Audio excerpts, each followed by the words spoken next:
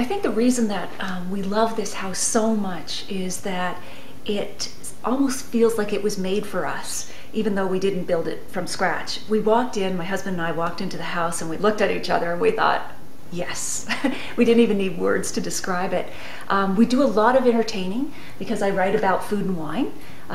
Just published my new book, Unquenchable, A Tipsy Quest for the World's Best Bargain Wines. So a house that is made for entertaining, for welcoming guests, for tasting lots of wines, because that's what I do, and I work from home, was really important to us. And you know, we've been so happy living here now in the East End. It's quite a big move, actually, because we used to live in the West End near Canada, and it's a different culture in a great way. It felt, as I said to some people, like moving from San Francisco to Paris because of the language differences, the culture, where people work.